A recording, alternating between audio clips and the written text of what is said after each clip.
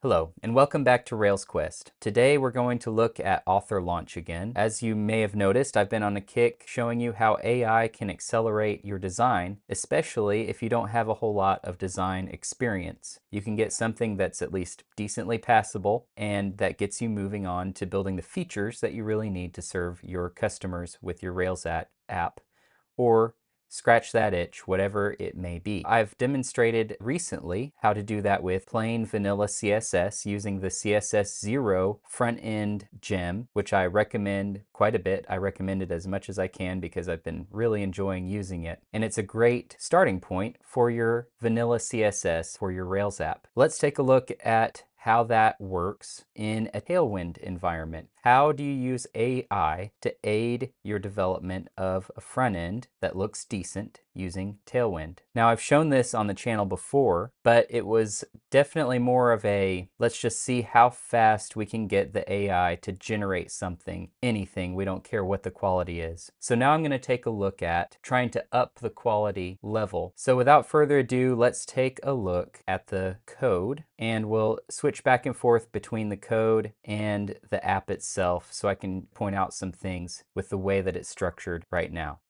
Okay, now we should see the big author launch website. And this is just the landing page. It has some copy. We can go into a page of the application and get a better look at things here. Here's our row of way too many buttons. Maybe we'll refactor that on the channel sometime soon. But that's not really what we're looking at today. What we're looking at is more the color scheme and the general theme and layout of the app. And how do you get your AI to design that for you in a reasonable and sustainable way, not just throwing a bunch of HTML together and then you have to go through each HTML page, updating it if you want to change the styles, right? That's not sustainable. That's not the way that a human would write or structure a project. So there's several different ways in the Rails world that we would break down the user interface for a project. You might start breaking it out into partials, or you might use a gem like view components. I kind of bristle at the word component because it comes with a lot of baggage from the React and the crazy JavaScript world. There's a lot of competing component frameworks out there, and the word has come to mean something a little bit more complicated. So I'm going to focus on the Rails partials aspect of that. And you can combine Rails partials with Rails helpers as a very basic, vanilla, no additional gems approach to starting to structure your web application with, okay, I'm going to use the forbidden word, components of the UI. You're going to break it down into the elements. We have the page with a layout, and we have a heading, maybe we have a panel for some buttons, and we have a box here, a card you might call it, that contains a summary of the project, right? So if you start thinking with that mindset, drawing mental boxes, or maybe even doing a wireframe and drawing literal boxes around each of the units of your user interface. So start thinking like a designer, and we can think like a designer and let the AI do the rest. This app is very much a work in progress, but we're going to take a look at some of the current state of things. You can see I let the AI pretty much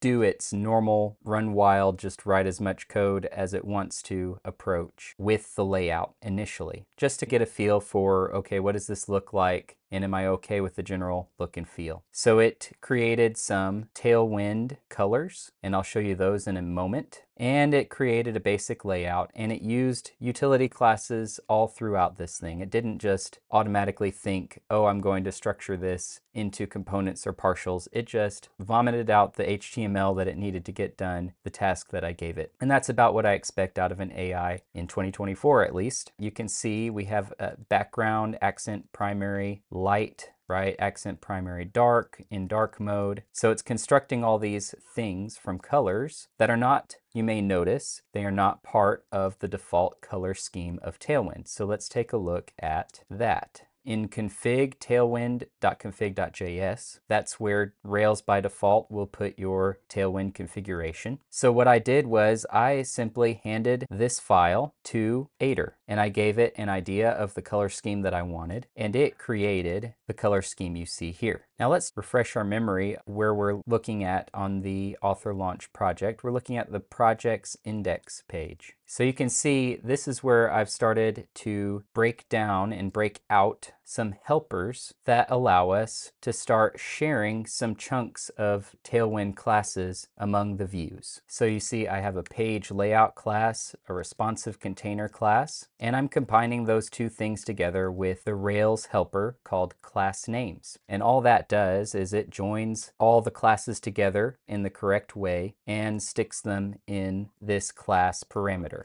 And within each project, you can see I'm listing out each project and giving you the summary. Project title, paragraph class. Now, let's take a look at where those things are defined. I have a design system helper.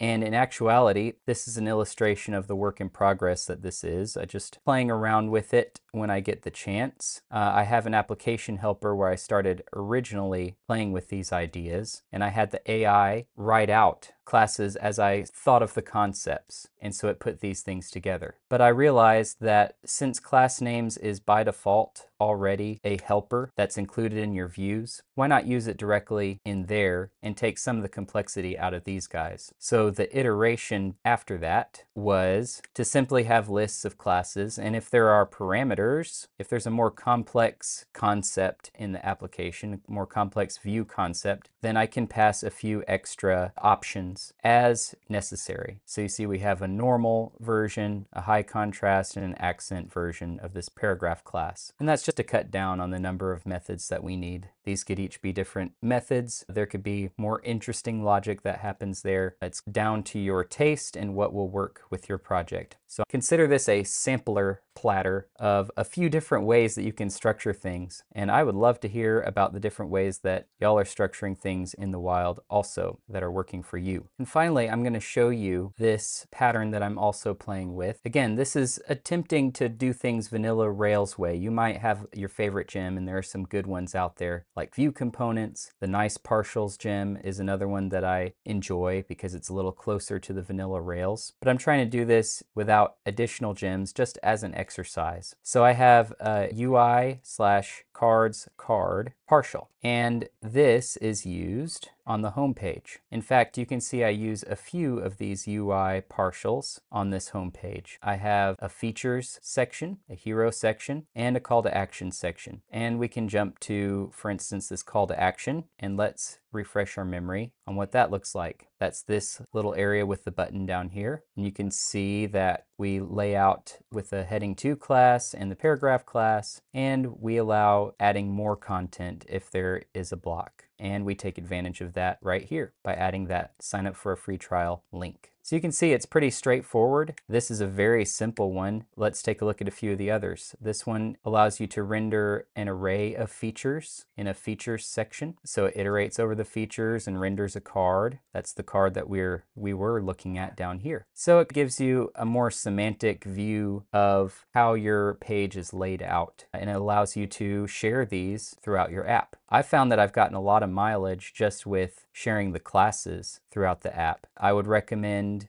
going ahead and using that as much as you want until you reach some sort of boundary, be it maybe a little bit of logic that you want to share, or maybe even a stimulus controller that you want to share that goes with this chunk of UI. So that's it for my sampling of how to do a little bit of UI code design in your app and to coach your AI to use the patterns that you would like to use. So now we'll just look at a quick tip for how to make your AI adhere to your standards. I created a mark file that describes all the ways that I would like to approach doing the UI code in this application. And so when I'm using Aider, I can pass it the nice partials instructions file as a read-only input. And then I could pass it another view and tell it to add another feature. Take a look at the project's index page and try to break it out into a component that we can share that represents the card layout of each project in this index page. Use the instructions in the nice partials.markdown file to proceed. So let's refresh the page. We didn't break anything. Let's see what it did. So here it created this card component in exactly the way that we specified. I told it to create it like this and use a naming convention, and lo and behold, it did that, and it adhered to our existing style class names. The AI does a very good job when you give it specific pointed instructions. Let's take a further look. here's all the things that it did for us. It created a model representing the project card, and that was according to my instructions. Once again, garbage in, garbage out. It didn't need to create that, but it created it anyway. I'm glad that it was faithful to my instructions, but I may need to update the instructions that I give it to match the current way that I'm building the project. And see, we got a very simple and basic change in this nice commit. And with that, I'm Caleb Lape. Hope you enjoyed this episode and have a blessed week. I'll see you next time.